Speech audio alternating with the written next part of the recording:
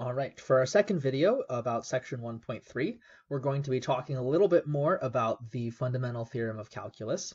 Last time we saw how the fundamental theorem of calculus helped us compute integrals by telling us that if you want to take an integral of some function, you can reverse the process of taking the derivative and then plug in some numbers.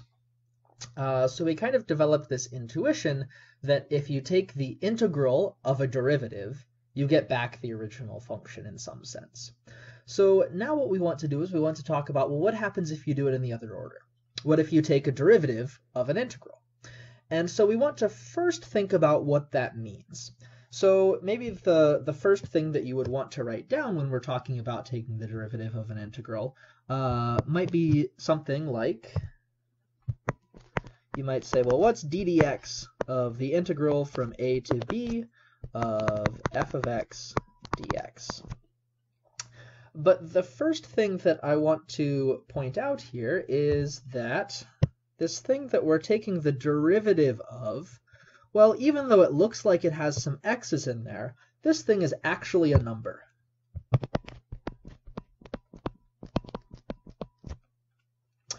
Right, this quantity here inside the derivative, this integral, it's some area. It's some amount of space that between the curve f of x and the x-axis. So it's just a constant number, and so this derivative is guaranteed to be 0, no matter what f of x is. So okay, so that seems like a very boring approach to this question of what does it mean to take the derivative of an integral, and it's certainly not one that we want to think about right now. It's not a very helpful approach to this question, so this isn't going to be what we want to think about. Instead, what we want to think about is maybe instead of writing the upper limit of integration as b, maybe we want to use a different letter. I don't know, we could use the letter x. So we could think about the integral from a to x of, and since I am using x as my upper limit of integration, I probably don't also want to use x in the integrand because that's a little bit confusing. So we'll call this f of t dt. An important thing to note here is that whatever comes after the d should be the variable here of f. That's really what this, at least one of the purposes of this dt here, is to tell you what the variable of integration is. So if I'm integrating a function of t, then I'd better have a dt here. All right. So anyways, so maybe what we can notice here is that this thing that I've just written down is a function of x. For every x value that I give you, maybe I give you the x value 1, maybe I give you the x value of 10, you can sit down and compute actually what this integral is. And that's exactly what it means to be a function. It means that given some input, x, then it gives you some output number. And that's exactly what this does. Geometrically, what this represents is if we have our function f of x here, and I have a being fixed, or my function f of t here,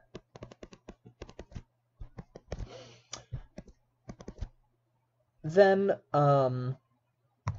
this function a of x represents the area under the curve between a and x.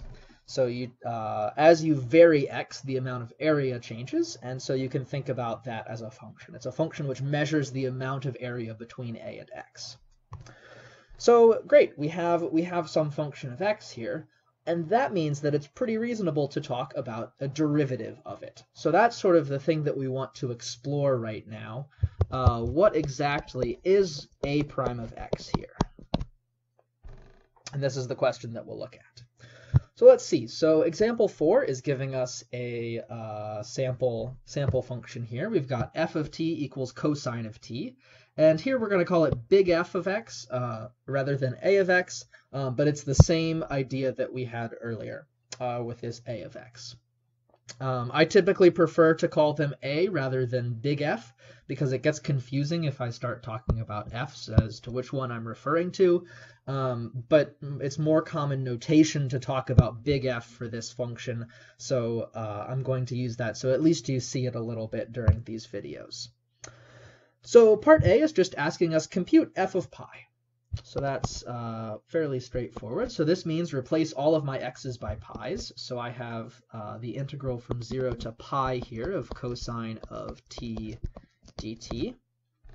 And in order to compute this integral, I want to use the fundamental theorem of calculus, which says find an antiderivative of cosine, meaning I want to think about whose derivative is cosine, and I remember, oh, the derivative of sine is cosine.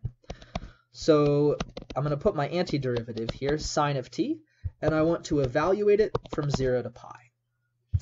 So this means compute sine of pi minus sine of 0. I know that sine of pi is 0, sine of 0 is 0, and so this whole, this number ends up being 0 here. So f of pi is 0. We can do a similar computation here if we're computing f of pi over 4.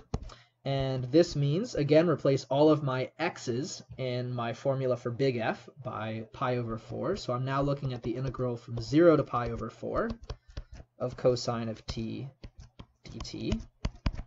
And the process here is exactly the same. We find an antiderivative for cosine, so we can pick sine. We evaluate from the lower endpoint to the upper endpoint, so 0 to pi over 4. And then we compute sine of pi over 4 minus sine of 0. And let's see, so sine of pi over 4 is the square root of 2 out of 2. Sine of 0 is 0. And so we end up finding that this is the square root of 2 out of 2. So again, nice computation that we can do here. Part C is asking us to come up with a simpler formula for f of x. We certainly have a formula right now, but maybe we want to think a little bit about how we could simplify the writing here. So if we think about what f of x is here, well, it's the integral from 0 to x of cosine of t dt. And we notice that no matter what x value I have, the process is exactly the same. Find an antiderivative of cosine and then evaluate at the endpoints. The antiderivative of cosine we can always take to be sine. My endpoints here are 0 and x. Even though we don't know what x is, we can still evaluate at it. So if I plug x into sine, well, I get sine of x, and then I'm subtracting away sine of 0. And sine of 0 is 0, so this is always going to give me sine of x. So what I find here is that this complicated function, which is defined by some integral, actually has a much simpler representation as sine of x. So what does this mean we can do? Well, it means that with this simple formula, we can actually compute f prime of x. So big F prime of x is going to be the derivative of this formula that we had here. We know the derivative of sine of x is cosine of x. And, well, we notice that, in fact, this is exactly little f of x.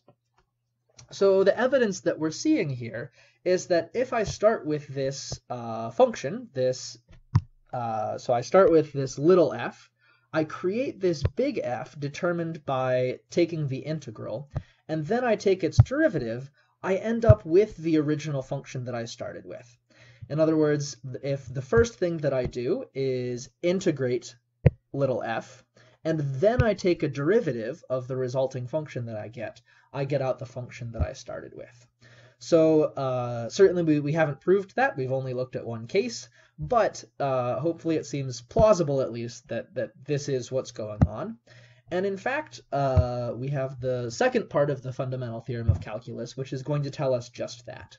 It says that if f of t is a continuous function, then the function a of x equals the integral from a to x of f of t dt has a prime of x equal to f of x. So the intuition that I want to develop here and that I want to talk about is that this is the reverse order of the thing that we were just talking about. In some sense, it says that the derivative of the integral of some function, I guess we can say dt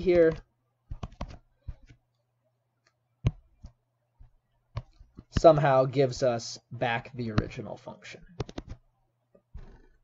So again, this is intuition. This is not a formal statement by any means, but it is kind of nice to have this notion. So there's this question of, okay, well, you know, I mean, sure, doing an integral and then a derivative, if that gives you back the original function, it certainly seems like doing a derivative and an integral would give you back the original function. But maybe this is at least a little bit surprising, and for reasons that I'll kind of make this analogy here. So the analogy that I want to make is to squaring and square rooting. So notice that if I start with some number, so maybe I start with the number 5, and then I take the square root of it, and then I square. Let's see. So I take the square root of 5, and then I square it. I get 5 back out.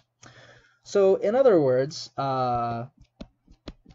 square root and then squaring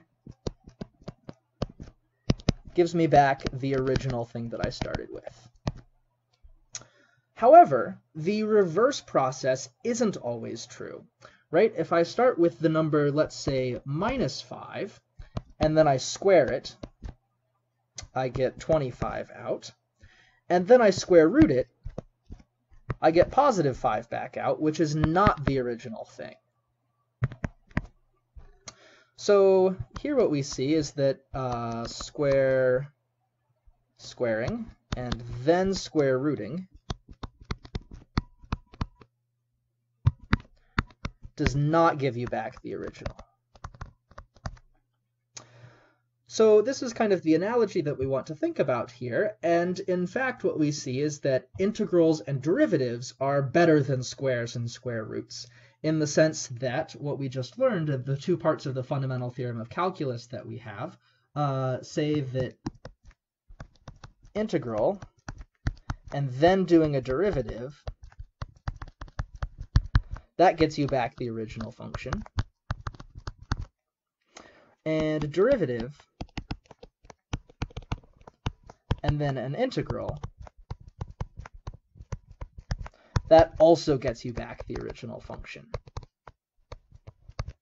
So derivatives and integrals work both ways, and they cancel out each other no matter which order you do them in. Whereas with squaring and square roots, one particular order is kind of tricky because it might not get you back the original thing that you started with.